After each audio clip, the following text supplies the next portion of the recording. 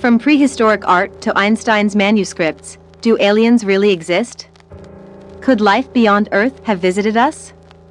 Have ancient cave paintings, mysterious texts, and even modern scientific discoveries been trying to tell us something all along? UFOs, unidentified flying objects, have intrigued, mystified, and terrified humanity for centuries, blurring the line between science and myth and imagination. Curious about the evidence? Watch the full video and decide for yourself. Don't forget to subscribe and share your thoughts in the comments below. Ancient clues, messages from the past? Long before the term UFO was coined, strange phenomena in the sky were already being recorded by ancient civilizations. Were these simply natural events misunderstood by our ancestors, or could they be evidence of extraterrestrial contact? Take, for instance, prehistoric cave paintings resembling modern UFOs. These images echo through time, appearing again in 16th century tapestries like Summer's Triumph, where eerily familiar flying objects are depicted in the skies. Similarly, Aboriginal cave art in Australia portrays mysterious beings, thought by some to be alien visitors. Ancient texts like the Indian Vedas describe flying machines called vimanas, said to soar through the skies, venture into space, and even dive underwater. Egyptian hieroglyphics and pre-Columbian Quimbaya gold artifacts appear to mirror modern aircraft designs. Coincidence? Or were our ancestors chronicling something extraordinary? Modern legends, Area 51 and Einstein's manuscript. Fast forward to modern times, and the UFO mystery only deepens.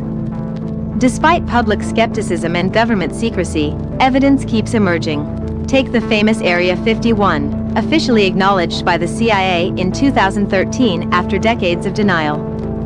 While the base's true purpose remains classified, its connection to UFO lore is undeniable.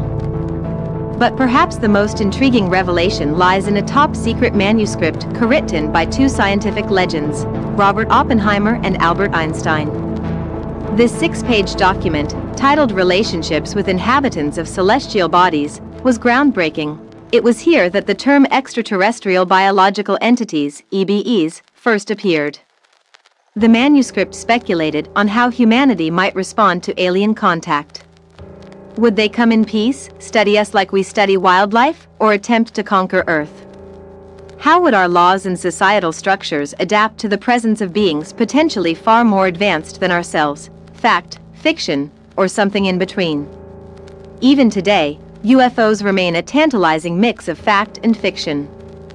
Organizations like SETI and MUFON are taking a scientific approach to unraveling these mysteries, yet the flood of fake images and hoaxes online often drowns out genuine discoveries. So, what do you think? Are UFOs merely misunderstood natural phenomena, or do they point to a reality far beyond what we can comprehend? Could aliens already be studying us, or are they waiting for the right moment to make their presence known? Join the debate, drop your theories in the comments, and let's unravel the mystery together. Don't forget to subscribe for more deep dives into the unexplained. The truth is out there, let's find it.